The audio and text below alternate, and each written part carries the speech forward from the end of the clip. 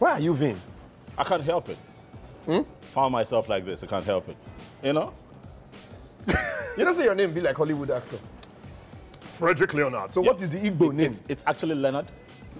Leonard. One name. It's Frederick Leonard. okay. My name is or my names are. Your names are. My names are Frederick. Frederick Nna Emeka Leonard. I'm the only Leonard in the Navy. Okay. So, Emeka. 1.5. Who is on your bed right now? Who's on my bed right now? My remote control, DSTV remote control. So you are single? Yeah, Are you not tired of being single? When are you settling down and when are you getting married? Uchi, they wait for you. We're born practically the same time zone. You're 7 years older than me. How? That's a lie. I'm going to be 30 this year. Uchi, I'm going to be 31 tomorrow.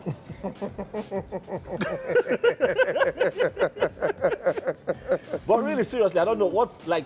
I put up a post and the first thing you see, bros, go marry. Bros, when you go marry, what did I do? Because you are in love with yourself. They want you to share the love.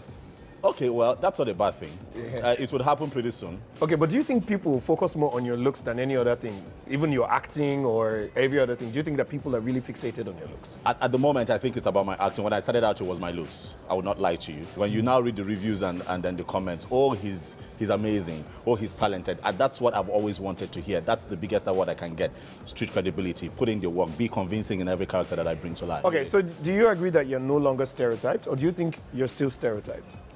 Okay, this is what I have to say about actors being stereotyped. I think the audience have a hand in it.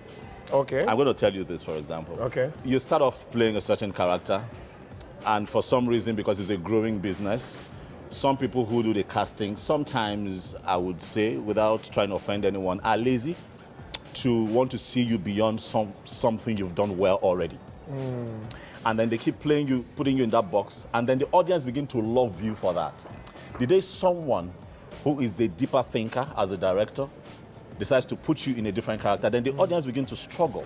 They now forget that when we go for training as actors, we are trained to play everything. So you now find that some investors want to play you a gate man, but because you've played the president all your life. They want you for that president. Exactly. Role. So I have a movie called Alter Date. Now, I had, they presented me with a lot of characters, the billionaire, the rich guy, blah, blah, blah. I've been doing that for more than 10 years of my career, but I saw an underdog.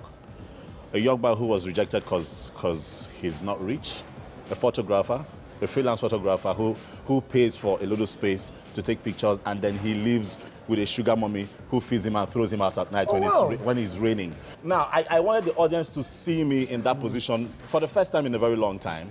And then I'm humble enough, I can tell you that I excelled in that character, not because I couldn't have played it, but because I am a trained actor.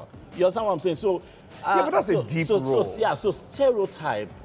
I think it's not something good. It's not good for an actor. Okay, I have a game for you. So, kiss, marry, and date. I'm going to call 3 names. Answer the question. Uti, can we skip this one?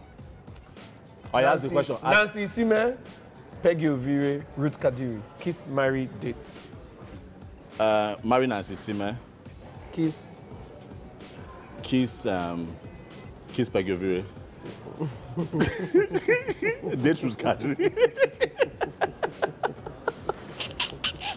You want to put me for trouble? It's not possible. What's it?